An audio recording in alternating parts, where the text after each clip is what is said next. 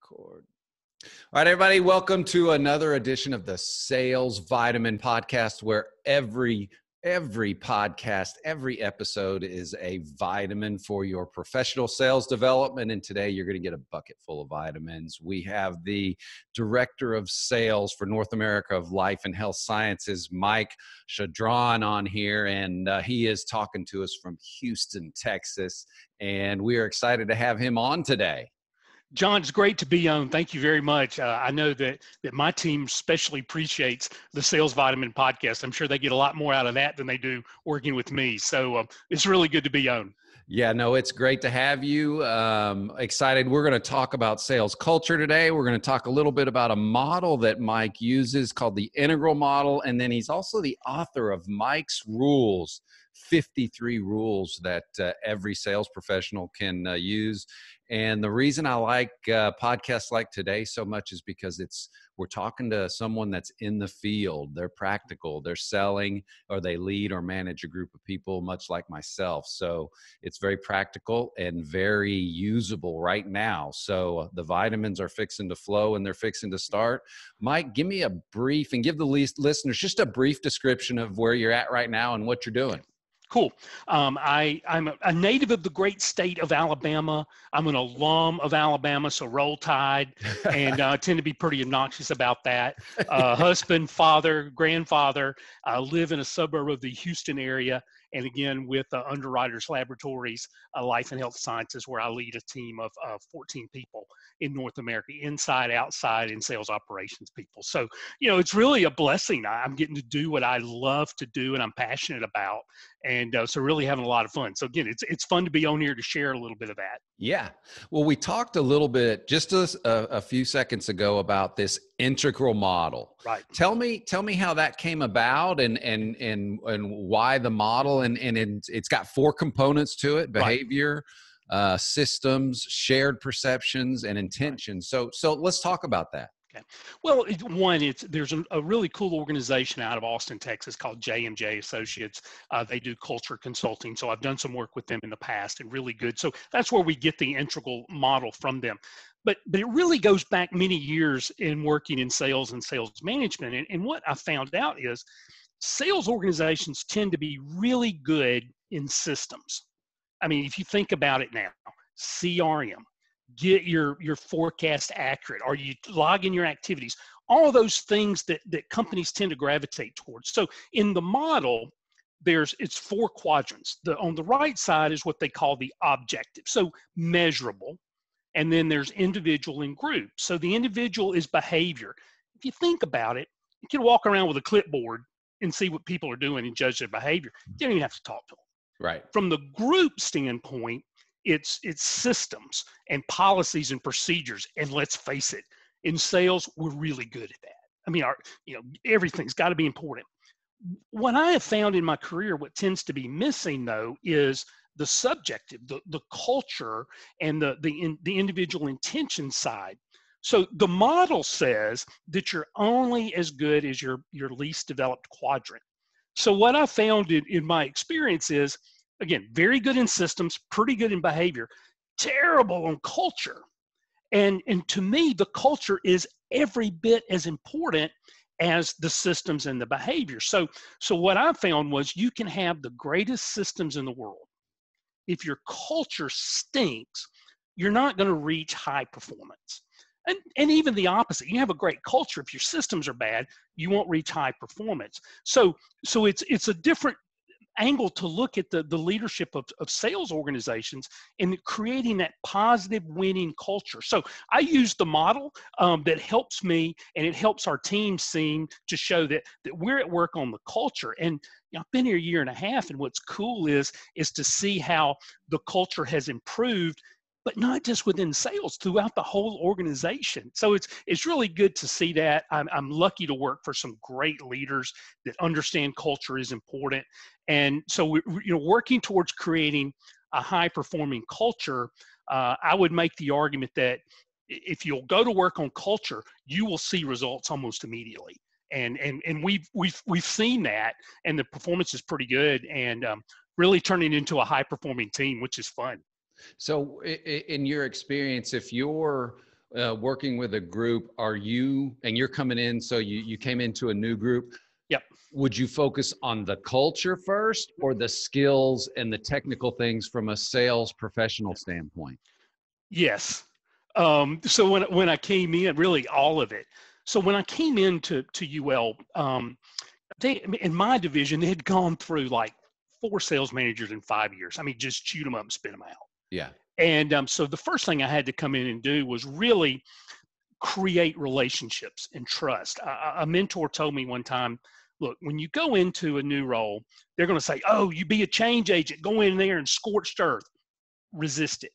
What you need to do is go in, listen, develop relationships, develop trust. And then when you do make changes, you'll come at it from a point of strength of relationship, not just, well, here's a new guy making changes. So when I got to UL, what I found was we had a lot of the wrong people in the wrong roles doing the wrong things. So right off the bat, I realized we had to do some changes there. But just as importantly is we were not aligned with operations, which we call engineering, and Right. sales, through no fault of either ones. But I knew immediately we had to create alignment within the organization and then start to upgrade our performance by getting the right people in. So we've had 60% turnover in sales. The people that aren't here anymore are not bad people. They were Right. just in the wrong role. Right. Probably akin to me being in accounting. Yeah. Just wouldn't be a good idea. So we came in and we developed rapport and alignment with operations immediately. One thing that we did was we recommended that everyone read Jocko Willnick's book about extreme ownership. Yes, absolutely. And which is wonderful. And what's funny is I recommended it to the engineering leaders, so they made all the engineers in North America read it. So I started getting emails from number one, thanks a lot, dummy, Yeah. making us read this book. And number Yeah. two, didn't know the sales guy could even read. But then they got a lot out of it. They were doing weekly calls on the chapters. So that really helped us right off the bat. And then to come in, evaluate, and start to make some changes, and we're able to upgrade, 60% of our sales team. So it's funny, in September, we had an amazing month, and we were 48% over last year, which was pre-COVID. And 60% of my team have been here less than a year. So like I told our VP, we're just getting started. Yeah. And a lot of that is being intentional around the culture. The systems were important, but they were pretty well in place. But creating alignment and creating a real positive culture of high performance, that's just where the team is worth more than the sum of the parts. Right. And we went to work deliberately on that, and to see the team pull for each other, it's just really a lot of fun. And I give credit to the team for that. So it's been quite an adventure. But I think we're making some pretty good headway, and working on the culture does that. Yeah. What are some of if I said, hey, Mike, what are the 2 or 3 key pieces of when you come into a culture of creating that positive sales culture that obviously is going to lead to, results? Yep. What are those 2 or 3 key things that you kind of looked at? The first thing is got to be integrity and trust in relationships. You've got to build trust with the stakeholders and also the member of the team, because otherwise, hey, you know what? I was here before Mike got here. I'll be here after he's gone. You can't do that. You've got to say, look, my success is predicated on yours. So I'm committed to your success. And this is what it's going to look like. I had my top performer came to me a month into the job, and he said, I'm going to go to work for one of the other divisions. And he wanted me to beg him to stay, and I didn't. I said, look, if you want to go, I'll help you. I'm not going to hold anybody back. But I want you to listen to our vision. Here's what we're going to do, and here's what I see you doing in it. And to his credit, he bought in, and he didn't know me from Adam. Yeah. But he bought into it. And so this year, he's done triple what he did last year. Just he's the best, the top performing salesperson in the world in life and health sciences for UL. So it's really cool to see that. But that started from trust. He had to learn to trust me, that I had to trust him, that I had his best interests at heart, and his good performance would benefit the team. And here we are a year and 3 months later, wow, he's just destroying it. And I think that just came from the fact to just get him in the right role, doing the right things. What can I do to support you? But that all came from trust. So that's the first thing. And then the second thing is, I think you've got to build alignment with the stakeholders. So in our case, it was the engineering managers that have dealt with, a bunch of mics over time to develop trust with them. And the rules helped with that, but also the work at culture and just showing up. My predecessor had not gone to a single lab in 2 years. I made it a point to go to every one of our labs every month for the first year until we stopped traveling, just to show up and be there and listen to them. And I think has really been helpful. So I think the main thing is just build a trusting relationship, no kidding. Yeah. And then establish really powerful relationships within the stakeholders. And if you do that, then you can build on that and make some magic happen.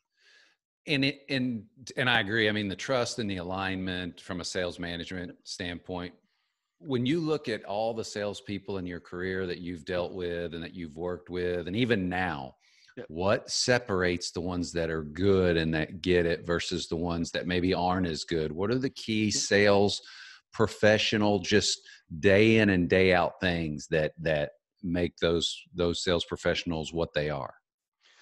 That's a great question. I think to me, it's just got to be that they're just relentless, that they use the velvet hammer, and are polite and are solving their customers' problems, but just relentless. And it doesn't matter, male, female, old, young, doesn't matter. They just got to have that internal drive and just commit to success. That's the thing, is just to be driven to solve customer problems and to succeed and just proceed from there. And then the other thing is, they don't take things personally. Sales can be hard. Yeah. So you know what? Okay, so that's a no. Let's get to the next yes. And just be relentless. So, there's no magic bullet. It comes down to just hard work, but being good at it too. So pleasantly relentless is something we talk about a lot on the team, and is pleasantly relentless. Yeah.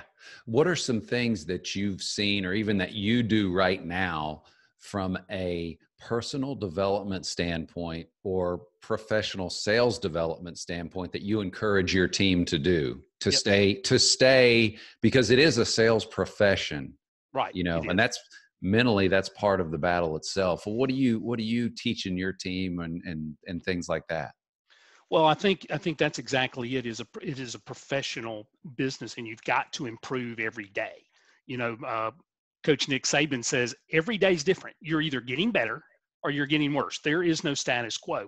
So that's what we've challenged the team with. So instead of throwing a lot of sales training at them, and there's a lot of really good sales training, we've really focused more on what we can do together to get better. So for example, when we do our every other week sales call, we do a session called What's Working. And that's where one of the team lays out something that's working for them, and then we learn from it. And then from there, we spend a lot of time in their development, both in one-on-ones and during those sales conversation of product knowledge, but also selling skills, because we've got a wide array. I've got one guy that's been here 29 years, and I got inside salespeople that have been here less than a year. So it's a wide range of development. So it's recognizing what each one needs. But something even the team came up with, we did an employee engagement survey earlier this year, all of UL, and our team had among the highest engagement scores in the company, but they didn't rest on that. So what coming out of that, they came up with 3 things they want to do, and it is onboarding, career path, and sales training. And they're developing it on their own. They don't need Mike to tell them that. I just kind of say, yeah, you're good, and go from there. So the far as the development is having them own it. And realize it, not because Mike says, okay, we got to go do sales training. And they feel a part of it. They are, and they buy in. They own it. We did a kickoff meeting in Austin last January where we talked about culture, and we committed to each other that we were going to have a successful year. And they'll tell you now that was a transformative event. that everybody bought in that we're going to succeed. So the main thing is that they've got to have ownership to improve themselves. And then, we make sure they're listening to these podcasts. Yours and some others are really good. We've had everybody read Selling from the Heart by Larry Yes, Levine, and we're big fans of absolutely. Larry. Very first guest on the Sales Vitamin podcast. Larry's just terrific, and he'll be speaking to our group even more moving forward. So, the main thing is just for them to take ownership of it. And something as simple as, the other day, we always have a theme for our sales meetings, like, what's your Halloween costume, or what. A few weeks ago it was, who was the first person you voted for president? Don't need to know who you're doing now, but who's first? So like guys like me, Reagan a long time ago, all the way to one of our ladies that said Obama the second time, because I wasn't old enough to vote the first time. So what we said was, look, it doesn't matter who you vote for, go vote. And we had 4 or 5 that had never voted before. And that could have. So the last few days, we've got a nice chat going. Okay, so how long did it take you to vote early? And it's just the team really caring about one another and just committed to each other's success. There's a word called mudita, and what it means is relishing in the success of others. And that's really what we do. So my top performer that I mentioned you, he's the best guy with our quote tool. He helps people all the time with the quote tool, even will help himself and doesn't get credit for it. He's a good team member. Yeah. So that's the thing, the culture that we've been at work on is just having everybody buy in that we're doing something special here. And we're helping companies, get products to market that can help with COVID. It's a good calling.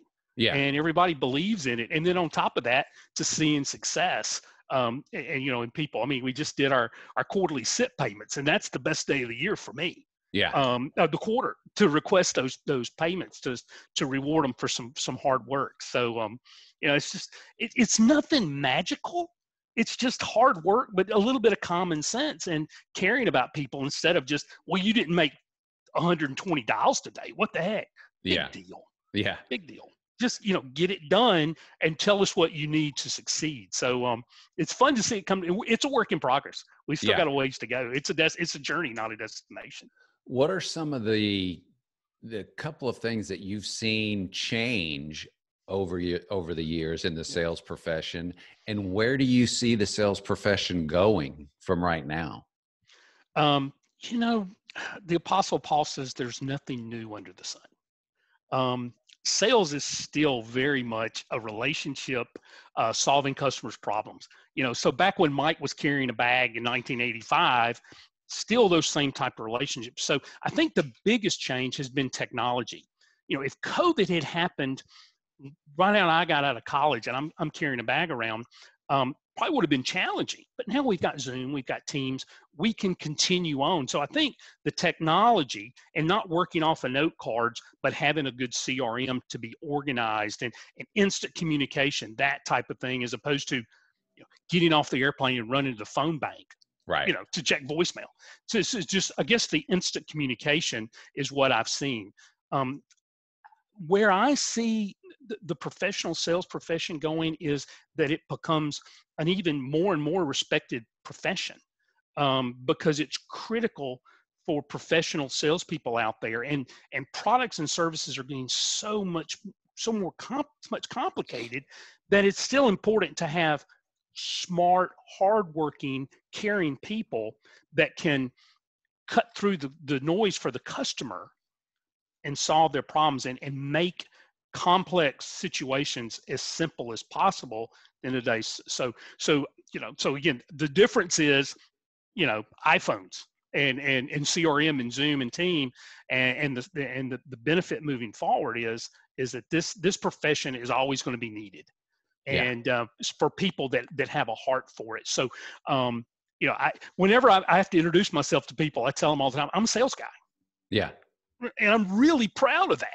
Yeah. And I think that's where we've got to continue. So the good work you're doing, and Larry and John and all the others out there, it's just important that we continue to put the focus that, this is a great career. Yeah. for people, even with or without a degree or anything. You can have a really great career and make an impact in people and companies' lives, as well as your own in sales. Yeah. I recently read Daniel Pink's To Sell is Human. You've probably read it or seen it, Yeah, but it's been a while, but yeah, I have. it's probably one of the better sales books. But he talks in there about everybody's in sales. You know, you're selling something at all times. So what Yep. would you tell that young guy coming out of college or somebody looking to transition out of a different field? What would you tell them about being a sales professional? The first thing I would tell them is I'd ask them is, why do you want to get into it? Because if the answer is money, it's the wrong reason. Because you've got people that enter purely for the money and they end up being C players or are miserable and moving on. It's got to be someone who really enjoys the challenge of solving problems. I think that's the main thing. So so some of the best salespeople I know are people that come from what they're selling into. So one of my top sales guys is an engineer. Yeah. And he did medical device testing before he became a salesperson into the medical device space, and he understands it. So I would just say, if you're passionate about people and about solving problems for customers in an innovative way, then sales is for you. If you're doing it just for this, you probably ought to do a checkup from the neck up, to quote Zig Ziglar. Yeah. It's the wrong reason. So that would be my advice. Why? And then if you can really look in the mirror and answer it why, then I think you're off to a good start. It's not easy. It's hard. Yeah. The other advice would be, make sure you go somewhere where you can get some good coaching. I have recommended brand new people wanting to get into sales, go to some place like an ADP or a Granger or someplace that's got a really good sales development thing, so you can kind of learn about it. You'll learn the pound of flesh they're going to get out of you, and go from there. And then then your next two moves, you'll probably get to where you want to be. So yeah, anyway, that's what I would tell them if they came to Mike. I tell my team all the time. I got several of them. I said, my top sales guy said, you remind me of a 32-year-old Mike, and that should terrify you. Yeah. And Mike wasn't that high performing as this guy, but the point is, you can kind of see it. And as the great philosopher Toby Keith said, I wish I didn't know now what I didn't know then. And I think that's the thing. So that's where, through my LinkedIn post and Mike's rules and these type of things, it's trying to give back, because this profession has been really good to me, and I'd like to give a little bit back to it. Yeah. And talking about Mike's rules. So let's talk about some of the rules. We're not going to talk about all of them, but I think there's some here and that are really, really cool. And the first one I saw, the learn the man in the arena speech. Oh yeah. And so talk to me about that a little bit. So there's another rule that says Teddy Roosevelt is the man. So those of you who have not, I'm a big history guy, and Teddy Roosevelt was larger than life. But in 1909, 1910, at the Sorbonne in Paris, he gave a speech called The Man in the Arena. And basically, I can't recite it completely. I've got it over here somewhere. But, he ends up saying, unlike those cold and timid souls who've known neither victory nor defeat. It's the man with the dust and the mud and the blood on you're in the arena. And, that's our motto in our sales team is, be in the arena. It's not easy, but wow, it's just so rewarding. So if you don't know the man in the arena speech, Google it, and it's fantastic. And in fact, when I go to Paris, I always have to go over to the Sorbonne and see, well, this is where Teddy was, and it's right across from the Notre Dame Cathedral. So that's really important too. But it also gets to the rule there is we need to understand history and learn from good leaders. I'm way too narrow in my focus, but I tend to read more about great leaders than I do professional sales. And I should probably work on that. But wow, when you read about a Teddy Roosevelt, a Winston Churchill, a Ronald Reagan, you learn a lot. Yeah. Great leaders and what they did. And so I get a lot out of Teddy Roosevelt. One of my favorite things is, I'll ask the team yes or no. Okay, Teddy says yes. And to go with TR, even dressed up like him on Halloween a few years ago, and the team got hold of a picture of it last week. So I think that's important, but it's also just as you improve yourself, read, listen to podcasts, get better at it. And it doesn't have to be sales books. You can learn a lot of different things. So that's the Teddy Roosevelt stuff. And the team laughs at me, but Teddy's the man. No, that's great stuff. One of your other rules here, after 2 emails, pick up the phone. And I think I want you to expound on that, but it goes back to what you were talking about. We got all kinds of gadgets, we got all kinds of things, but the phone is still, I think, the best one. Absolutely. So this one just came about. I mean, we've all seen the email strings that you have to scroll for 30 minutes to see it all. And, I'm going to the next shiny object. I don't have the patience for that. And so after that started to happen a lot, and on top of that, reply all, which is from the devil, comes into there too. Yeah. So it's just been something I've done for probably 10 years, is just said, without even writing it down, okay, 2 emails, pick up the phone. Yeah. The funny thing about it is I knew I was on to something. When I'm walking through the halls of headquarters in Northbrook, Illinois, and I heard one of our engineers go, Rule 16, that's more than 2 emails, call me. Yeah. And I knew we were on to something. So it's just kind of practical. But, you hit on it. The thing that it does is it makes us talk to one another. People get email courage, or, one thing I tell my sales team all the time, I don't do subliminal. I'm not smart enough. So if you think you're reading something into an email that I don't say, call me. Because I probably don't. I'm not smart enough to do subliminal in an email. And I've had them call me, are you mad at me? No. You'll know if I am, and just and talk about it. So I think what that does is it just encourages that human connection that's so easy to get away from, and with emails and texts and instant message and all that stuff, which is all wonderful. You can't get away from the human connection. And a lot of times, a 3-minute phone call will solve a 30-string email just to align. So I think you've got to have those relationships where you can call a guy and go, hey, or lady, what the heck? What do you mean here? Boom, you get it solved. So that's kind of a fetish of mine, is that pick up the daggum phone. Yeah. It works pretty well. Oh, yeah. And then another one, it's your last rule. It probably could be your first. Prospecting is like shaving, and you got to do it every day. This episode's coming out later. It's a lady from behavioral sciences, but it's all about call reluctance and the science over 40 years of research that was done about call reluctance and why people are scared, to whether it's prospecting or networking or whatever. But I find that, prospecting is so important. And I don't think it's like you said earlier, it's not about going out and making 150 calls and saying, boy, I made 150 calls. I did a lot of prospecting. Big deal. No, you didn't do anything. Right. But that's a great point. That rule. My buddy, Jeff Farrington, who is the head football coach at North Greenville University in Greenville, South Carolina, told me this when he was at East Tennessee State 25 years ago.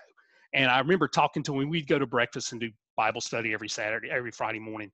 And he said, oh, I gotta go see some kids at high school. And he told me, he said, because recruiting is like shaving. I got to do it every day or I'm a bum. And so I just took Jeff's really good idea and made it prospecting. So, we do that. And the other thing we do is we tell our sales team, do the most difficult thing first thing in the morning. Do your prospecting in the morning, knock it out. 8 to 9:30, whether it's following up on leads or just cold calling or campaigns, whatever.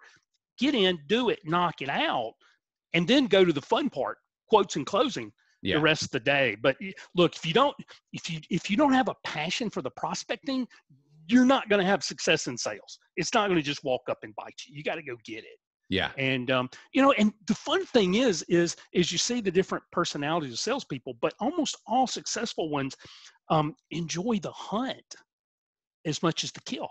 Yeah. But I mean, it's really cool to say, you take something from here to, wow, we're solving that problem. We got it now. So anyway, that's really important. That we do that. And there's some others on here that are kind of personal, because I didn't know these were going to get a life of their own. So, big deal. Roll Tide gets my attention. But we have some fun ones on there too. But, there's one that sort of came from my mother. that, that she used to email me and then call me and tell me I had an email. So now I tell people, if it's important, text me and say, email. And I go look at the email, they know it's important just because of the sheer volume that we Yeah. get.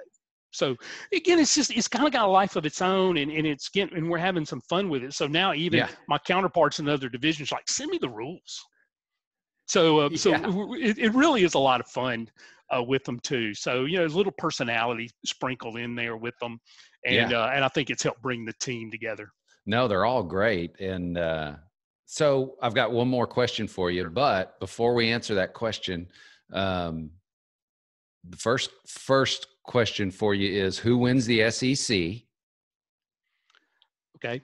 So that's question number one. Who wins the SEC? Probably in a year where it's the toughest 10 conference game schedule and would throw everything else in the mix. So whoever wins, it's going to have a great shot at it. So tell me that, and then tell all the listeners where they can get a hold of you. What's the best way to contact you and get in touch with you? Okay, so number one, I am not an objective source for that question.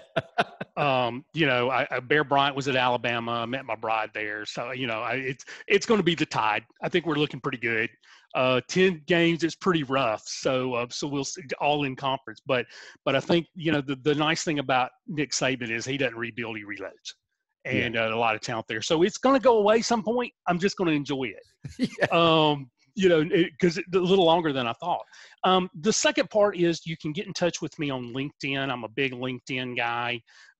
Mike Chaudron, Chaudron on LinkedIn, or you can reach me at my UL email address, michael.chaudron@ul.com. Would love to hear from you. I know that when I posted my rules, I had I think roughly 300 new connection requests, and people are asking for them. Happy to send them. And they're also on my LinkedIn profile. Okay, cool. So they can get them right there. Absolutely. All right. Awesome. So the last question is, you've got one sales vitamin to give today. Right. What's that one sales vitamin that you want to leave the listeners with? I've thought about this one a lot. And so actually it may seem really simple, but despite what people say, sales is not a numbers game. It's a quality game. So numbers don't mean anything. Like you referenced earlier about smiling and dialing for 150, big deal. Give me 15 really quality phone calls that you've done your research on, and you're helping solve problems instead of just smiling and dialing. So my sales vitamin: sales is not a numbers game. Okay, so sales is not a numbers game. Good. It is not. I think you're right. Quality game. Yeah, I think you're right. I think short of being in some type of role, I wouldn't even call it a sales role. It's very transactional. Right. You may need to do a lot of that, but from a professional C-level, I think you're dead on. I think you're exactly right. Yeah. Well, I tell people all the time, sometimes the gray hair comes in handy.